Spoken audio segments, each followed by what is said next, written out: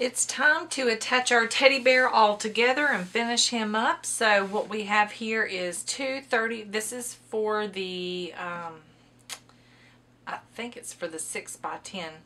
There'll be a chart that shows you what size doll joints to use to attach everything.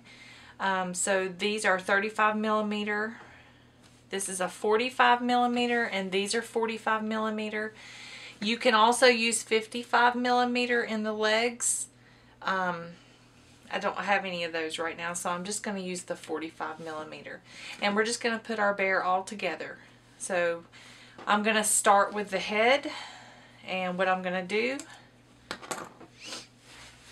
is I'm going to take the head and I'm going to reach inside and put this doll joint inside the head. Okay, so there's the hole. So now we know where it is. And I'm just going to, already have the doll joint inside the head.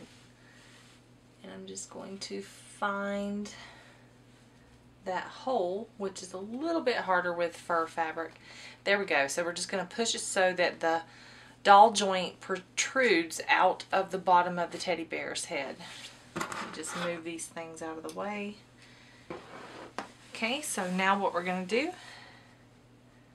is I'm going to locate the hole here for turning the teddy bear, and I'm just going to feel inside for this post, and I'll show you that the doll joint is going to go for the head.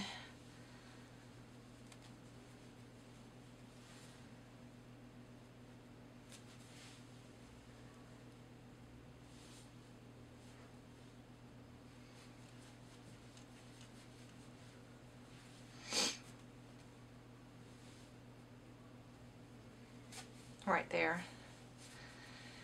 So there's a hole in the top for the doll joint.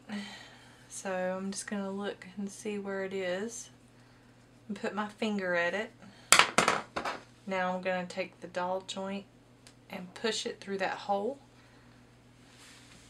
And you'll see this is inside the torso. You can see there is our doll joint. We're going to take a washer and put it inside the body, feed it onto that post. I'm just making sure I don't have any bunched up fur anywhere. Okay, so now we have the washer on there. Now we're going to put the locking disc.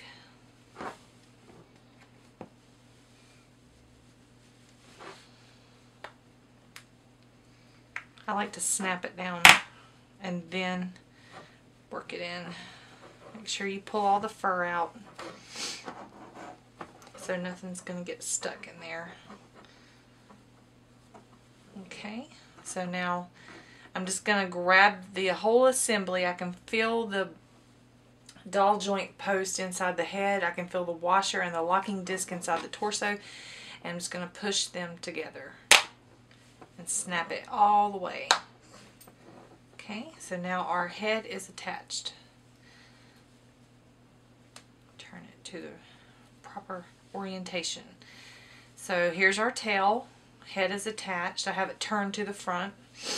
Now we need to find, let's go ahead and attach the legs next. So we're going to try and locate the leg hole.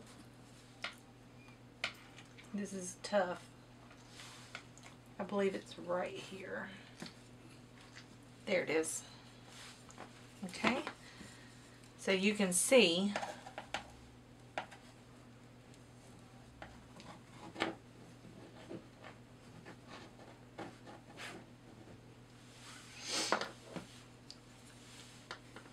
that our leg will attach here.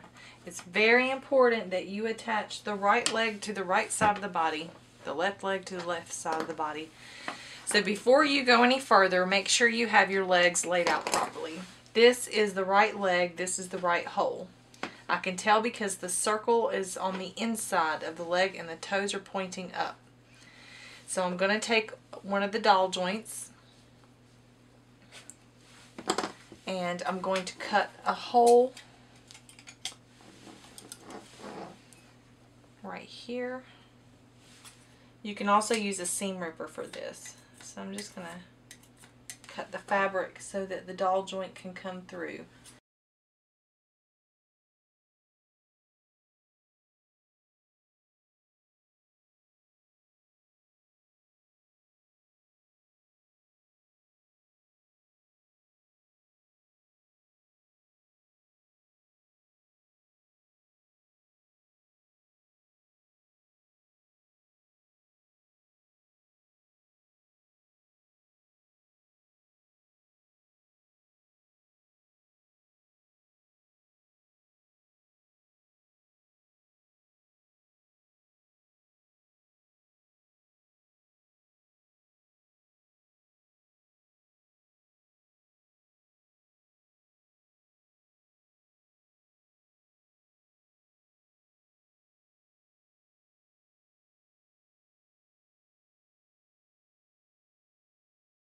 Okay, so we need our locking disc and washer for the 45mm joint. I know that this is the right side of the body because of the tail being on the back. Here's the head, tail on the back. I'm in the right leg hole. I'm going to reach inside the body right here and find the stick and put my finger right at that hole. I'm going to take the leg and I'm going to stick it through the hole into the body. Alright, so now that leg is on. And I know it's the right leg for the right side of the body. Don't install your legs backwards. Take time to lay it out. I'm going to reach inside the body and put the flat washer onto the doll joint.